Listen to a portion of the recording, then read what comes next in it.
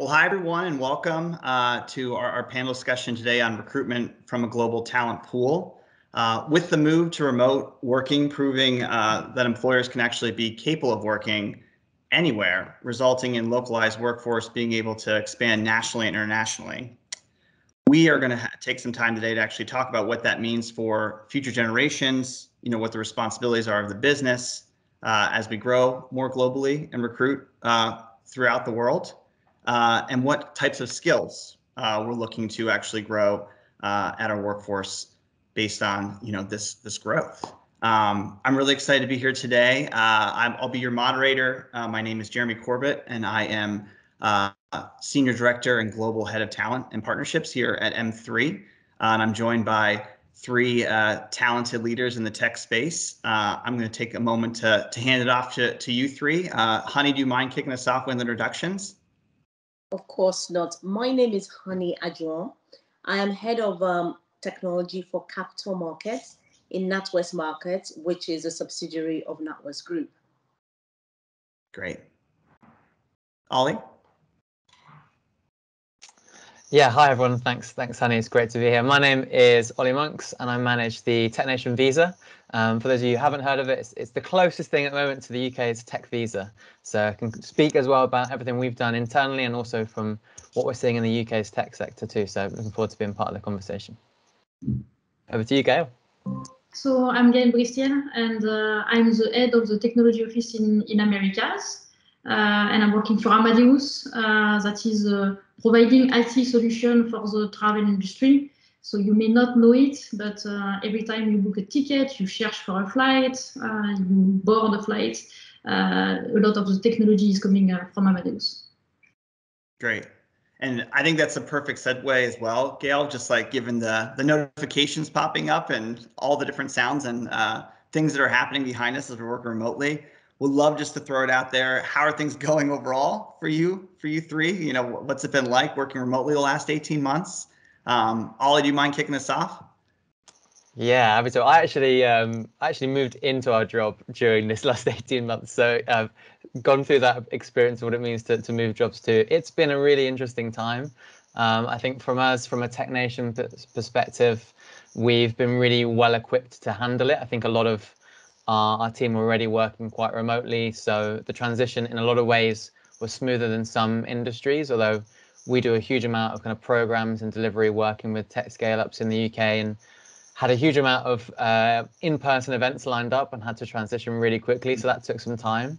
But it's been really interesting. I think, we were saying before this call that it will probably not go back to normal or whatever it was before the pandemic. I think that seems to be almost a cliche now, but everyone seems to get that. But what the next steps will look like are a bit of an unknown. And we're in flux, I suppose, as a company where we're still kind of working out what's best for us as a team, what's best for us as an organization as we grow.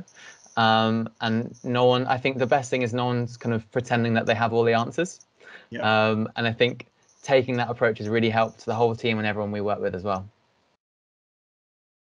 Great. Yeah, so I think we share a lot, and I share a lot of what Oli just said in terms of, actually how the team have been quickly adapting to the new reality we had to live in.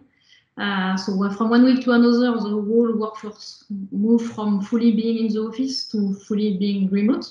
And actually we were quite, impressed somehow on how people have been able to adapt to that.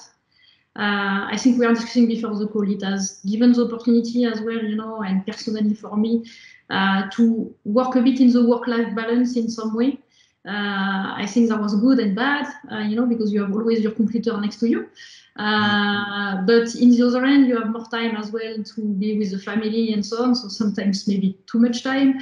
But it was great, and we have all the experience of, seeing people in call with their cats, with their dogs, with their, kids. And I think it has created a bit of relationship in the time we all needed that as well.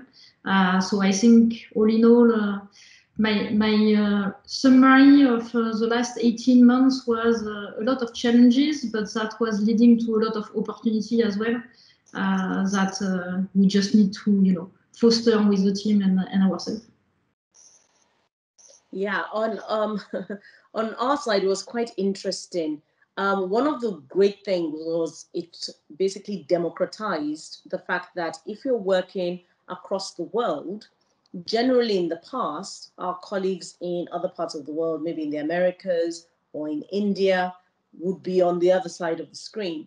And it just felt that the relationship wasn't the same with all teams remotely. So now everyone is experiencing the same thing. And I think because of that, there's kind of more empathy in terms of how we're going to be communicating with each other. But the biggest thing for me in my team was the fact that we're growing. So I've been hiring at quite a high rate, and having to onboard people remotely and interview people remotely and then have people start delivering remotely has been a challenge for a few people. But for people who've been more seasoned in their career, a bit easier.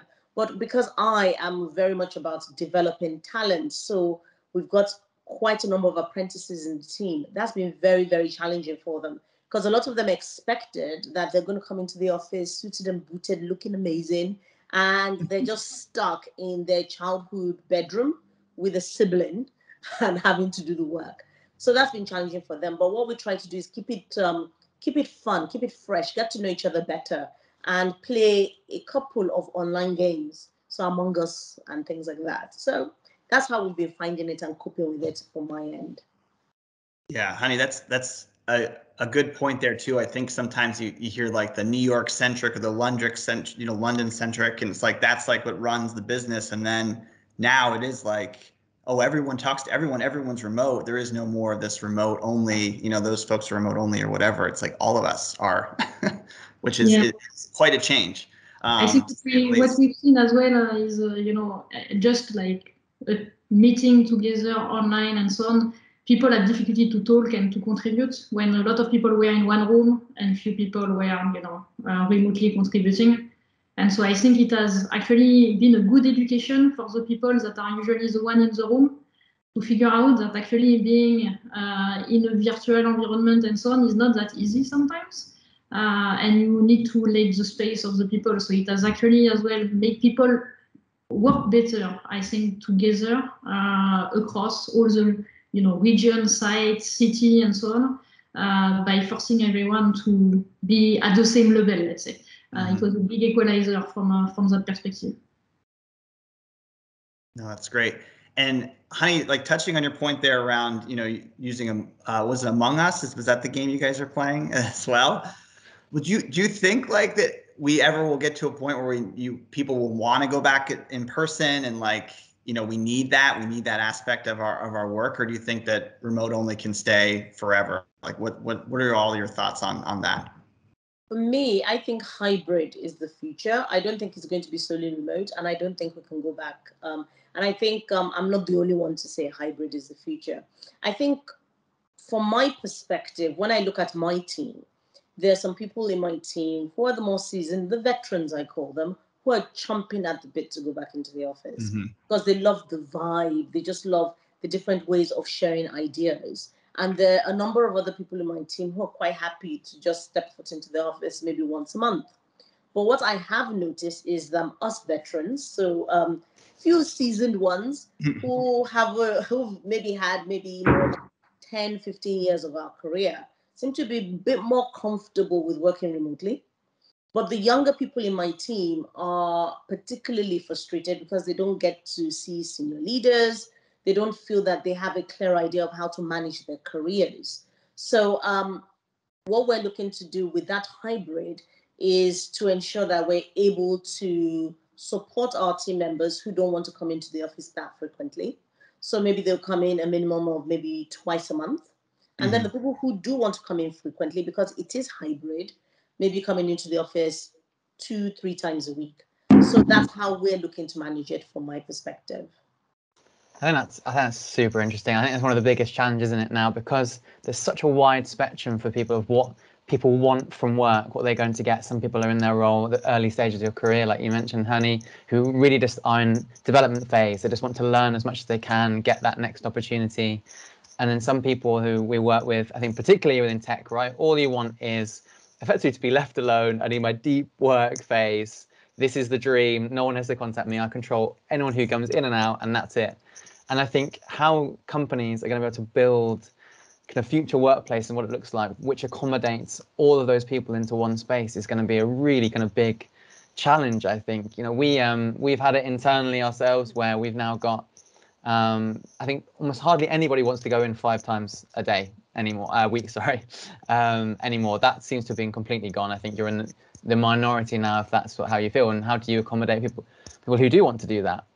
I think one thing that's been interesting in the conversations we've seen is as much about how much you want to be in the office as about what kind of work do you want to be doing when you're there.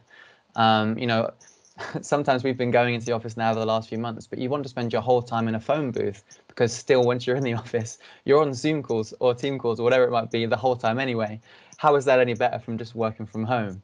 But then there's some really interesting type of work, I think, within anything that's an innovation in the broadest of senses, where you want to be coming up with more creative ideas. And I think there's a lot of studies been done into that, where you generally are more effective at doing that when you're in the same physical space as one another. So how do you kind of replicate that? Will there ever be a better alternative than just having people in that same space? And so I've seen there's other new kind of technologies coming out, trying to make those situations, which I think will arise more and more in the future, where you might have a call that we're on now, and there's 4 or 5 people that joined from all around the world, and then there's 3 people that are in the meeting room in one space. And how do you kind of make those meetings flow in a way? And they're not quite there yet, I think. So it's a really interesting one to see. I think that's, in terms of the type of work and type of teams, are really going to vary, I think, within companies who benefits from that. Yeah, I think we see exactly a bit the same, is that actually we have done some survey as well to the people to understand how much they wanted to go back to the office and so on. And yes, we see like the 5 days per week, you have few people that actually want, but it's really the minority of the people. And the challenge is how you make a working environment that is flexible enough and fitting in the needs of everybody. Because some people really need this kind of connection, physical connection. And actually we have seen in some of our latest like engagement results and so on, that some see the fact they cannot meet physically as a barrier for them to do their work, to progress, to move on, to innovate as well. I think we have seen that, you know, the team know each other very well when the whole, you know, pandemic situation started and they were forced to work from home. So they had this connectivity, they had, you know, this great relationship. New people coming in, onboarding, getting this relationship to the team is extremely hard when people have no opportunity at all to meet together. And I think it's really as well how you create the office space attractive, so people will actually want to go there, but as well different than before. It's back to the phone booth or sitting at your desk every day. The goal and what we are looking at as well is reviewing the office space itself, like creating more collaboration space in the office, more small discussion room, because that's what the people really, it will be the collaboration space, like innovation, ideation. We need to get together to figure things out.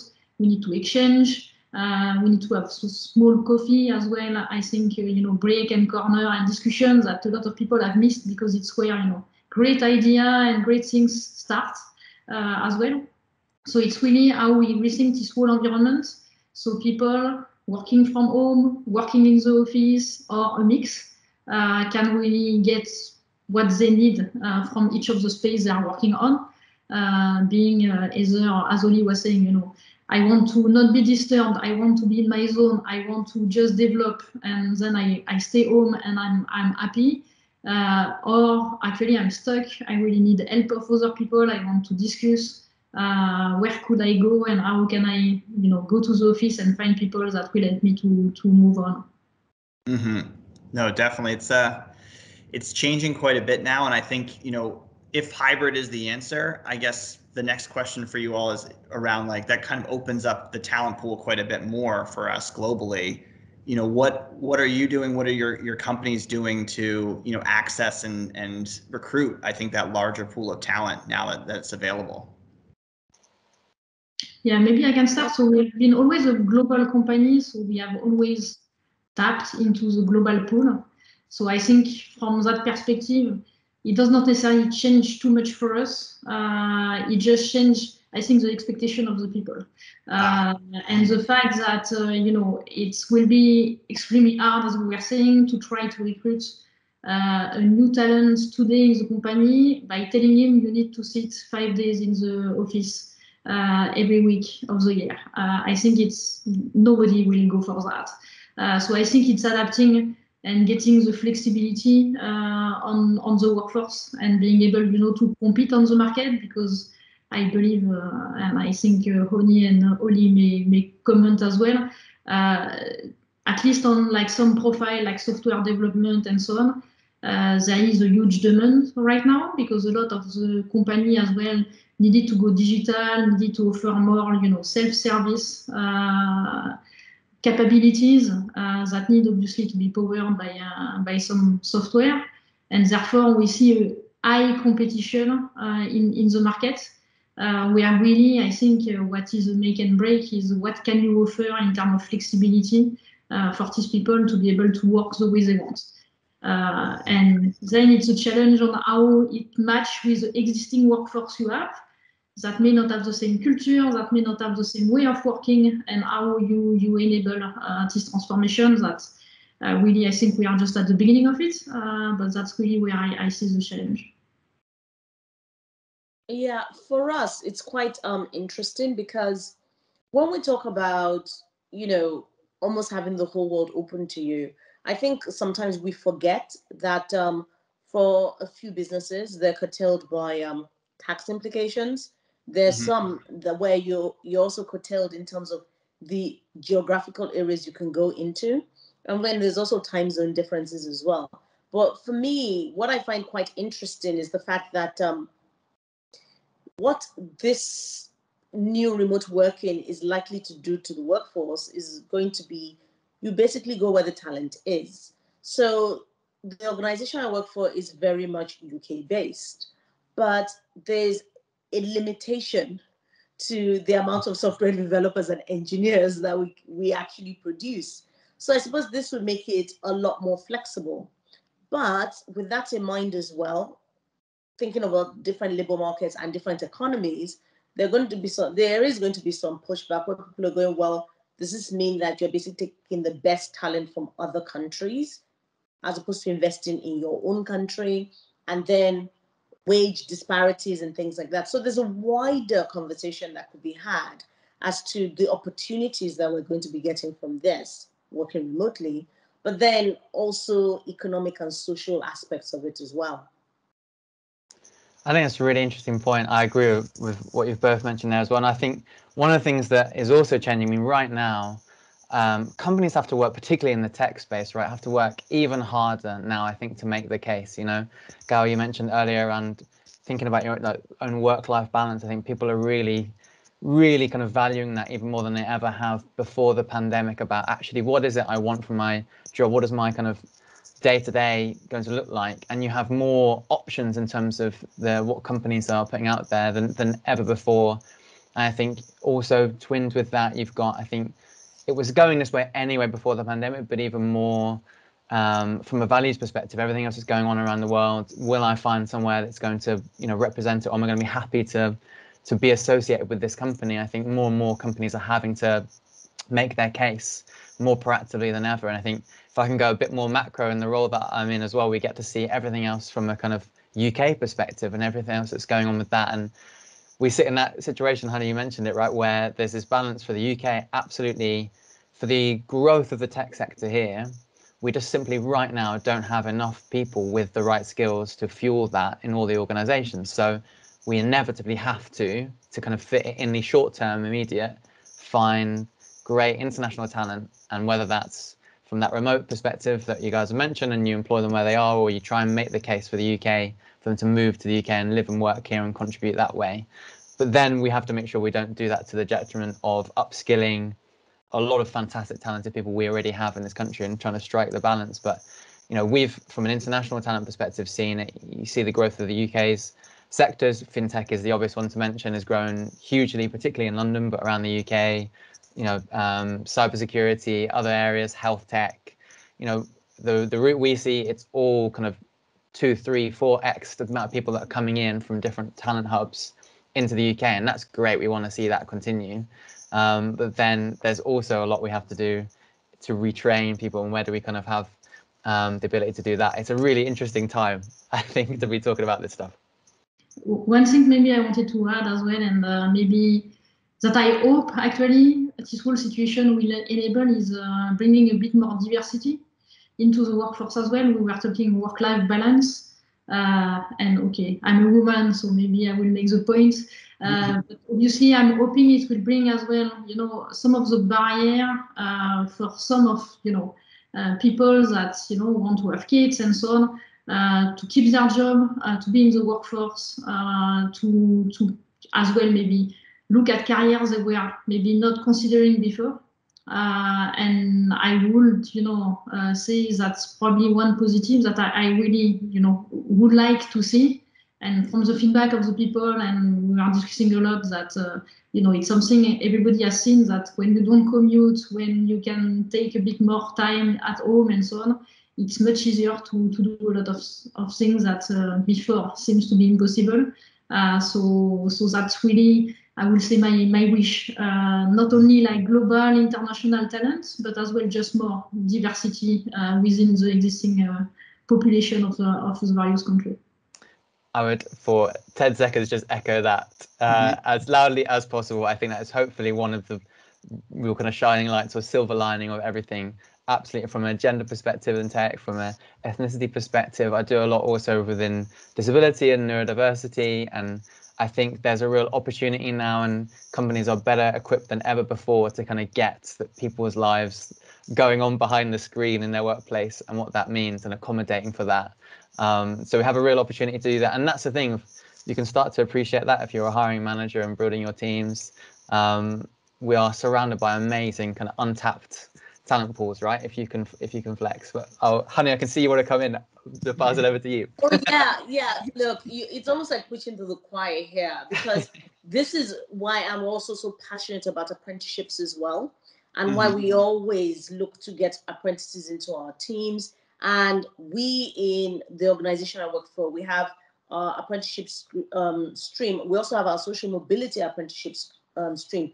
Going to what you were talking about, Ollie, about the fact that there's a lot of talent, and a lot of the time, sometimes we may not always look at it from that perspective.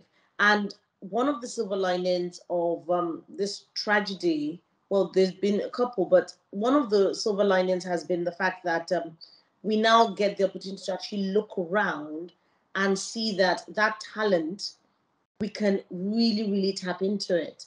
And it doesn't always look the same. And it doesn't always mean being able to come into an office. Those skills have always been there. And it took a tragedy for us to actually realize it. And I'm hoping that this gives us, as organizations, an opportunity to reflect and go, what does talent look like to you? What do skills look like to you? What are the things that you can do as an employer to add value? Because it's not always an extractive process.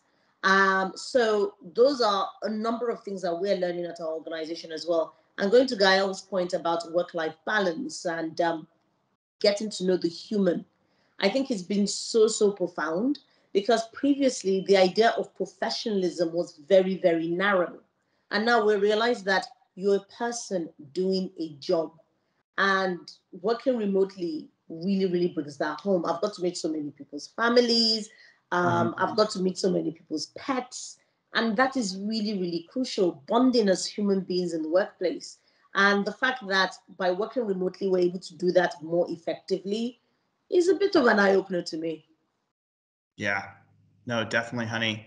And those are all really great points, and perfectly aligns and pivots to the next discussion point, which we kind of touched on a little bit and probably goes hand in hand. But once we get these really amazing people, into our organizations, we're hearing the great resignation is happening right now, and people are resigning at a very high level. What do you all do to kind of retain these wonderful people, and does that tie also into the retraining and reskilling piece as well to keep them?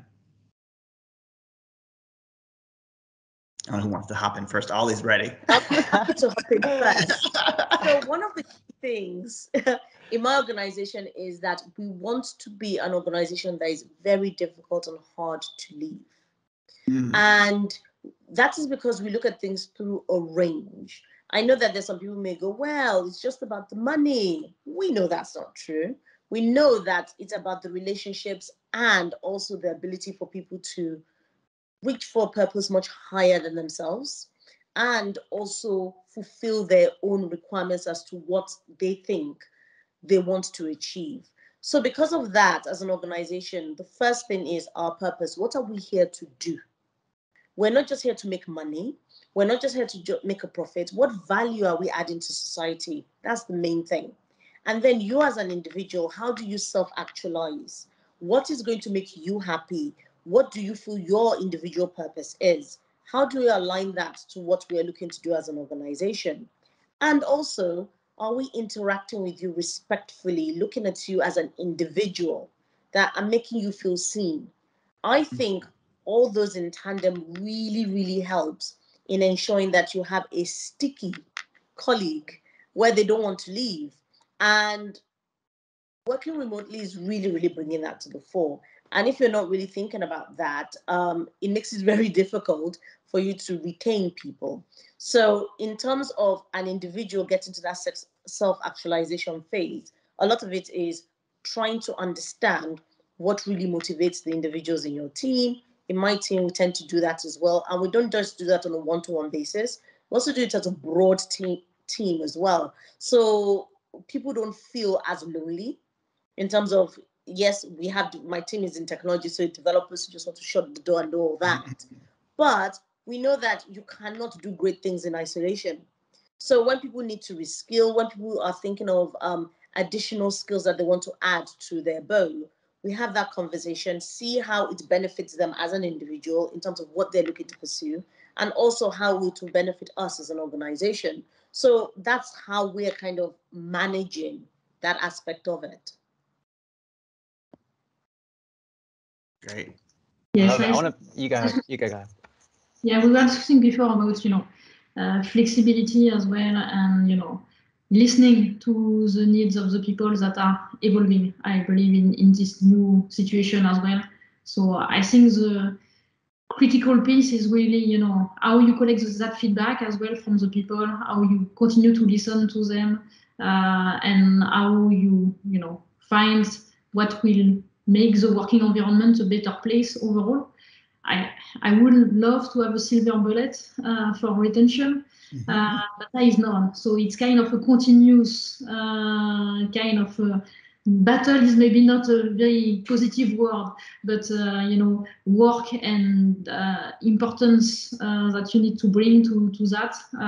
And I mean, we are discussing the retraining, the upskill, new interesting projects, and how you bring the dynamics in the teams are important. I think we have seen, and we are discussing a bit before, that some of the relationship in the team have been weakened sometimes by not being together, by being still remote and so on, even if I bring some other things closer, because we know more about effectively, and I go back to what Ronnie was saying about the person behind the screen.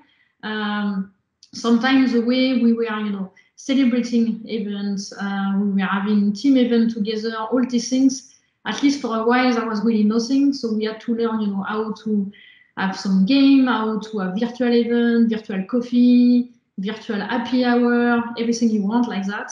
It does not fully replace being together, but at least try to mitigate a bit and bring the people along, because yes, what people stay because they like what they do and they like the people they are doing it with. So that the two components, you need to make sure that people still find in their day-to-day. And there is obviously challenge in the current environment to do that. So that's something we are still learning and trying to tackling that on our side. Mm-hmm. I really love listening to both of that. So I will not add too much from our own, because we are really similar with that, and that culture and that listening and giving people the flexibility in your organization is hugely what we value as well internally. I will add only a little bit, I suppose, on a different angle, from a more UK tech sector perspective and what we're seeing, and that kind of migration and flow of international talent that comes in and out of not just the UK, but from Europe to Americas to Asia to Africa.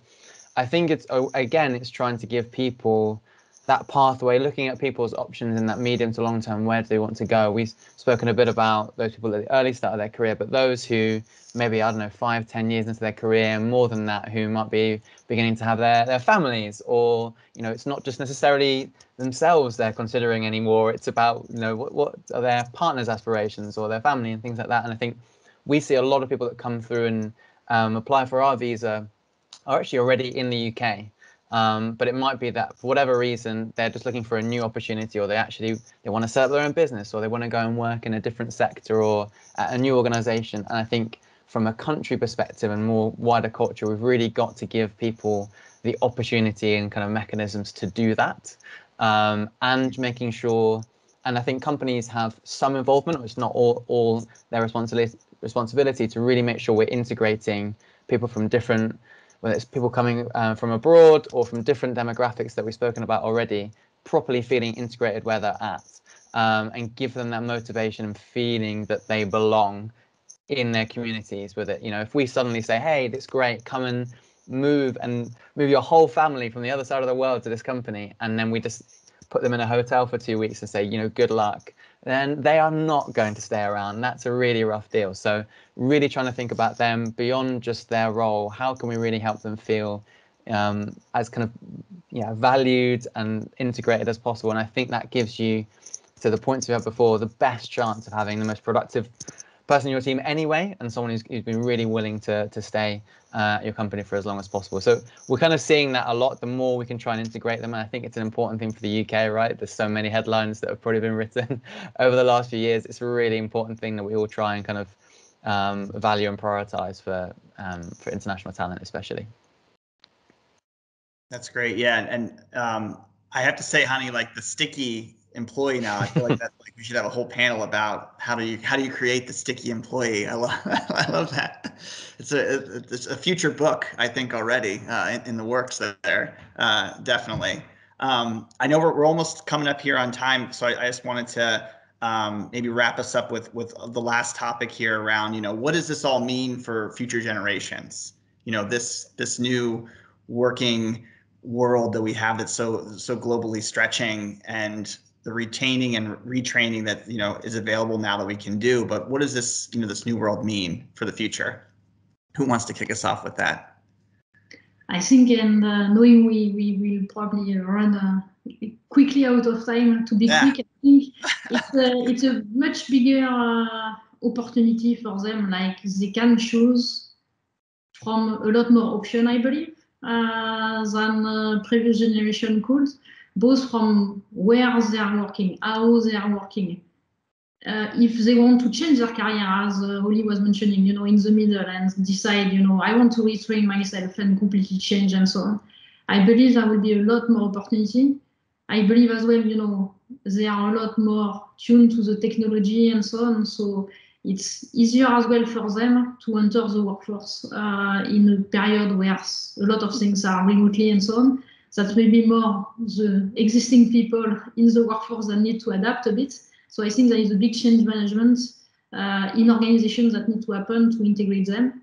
But for me, and I have kids, so it's kind of close to my heart as well, to think that it will be really a world of opportunities for them. And that's how I want to look at it right now. I'll go next, and I'll leave the next bit. I think Honey will be so good at the final message for this. So okay, no pressure, Honey. From my perspective, I would say there's just no greater kind of time, I suppose. It's such an exciting period. If you're looking at this from your own job perspective, or if you're looking at this and you're already growing a team and you're looking about who you could be bringing in to build that team and grow what you're doing, there genuinely could be no better time that you talk about the winding of the net. You can now realistically look to any talent hub across the world and bring people in, and that could be as global or it could be as local, to Honey's point earlier, as possible as well, because there are just on your doorstep lots of really untapped talent sources. And I think the people who are accessible to you could bring in has never been more reachable before ever, and I find that opportunity to be so exciting. So that would be my final thing. be proactive from your own career and your own discovery, your own development, and also in who you're bringing into your team as well. And hopefully, this is my day job, I have to say it, you do that within the UK. It's a great place to do it. But Honey, over to you. Thank you so much. I don't know what I could possibly add to what yourself and Gaëlle have stated, except maybe to say that not only is it an exciting opportunity, but I think you can also ask for more. As a younger person, you can now be very clear as to what you want to do, how you want to impact the world. And there's so many organizations that are actually very clear in what it is they're looking to do, and you can do that. One thing I never had the opportunity to do when I was growing up was to actually have a kind of plethora, a choice of where I could go. It was very limited. And not only that, in terms of the organizations, but also the type of path you take into it. When I was growing up, even though I've got to say I'm looking quite fresh and well preserved, the only choice really was going on to the graduate scheme. Entrepreneurship wasn't always the option then. Neither were things like apprenticeships. Neither were there even opportunities to actually always learn a bit more whilst you're also working. So really, the world is your lobster, as Arthur Daly would say. And there is nothing you can't do in this new environment. And just take every opportunity that comes your way. That's great. Great way to end. Well, Gaëlle, Ollie, Honey, thank you all so much for hopping on today and discussing this in more detail. I know we could go probably 2 or 3 hours on the topic and plenty more questions to be asked, but it was great to get to know you all so much and take this time together. And to all those people out there, thanks for listening.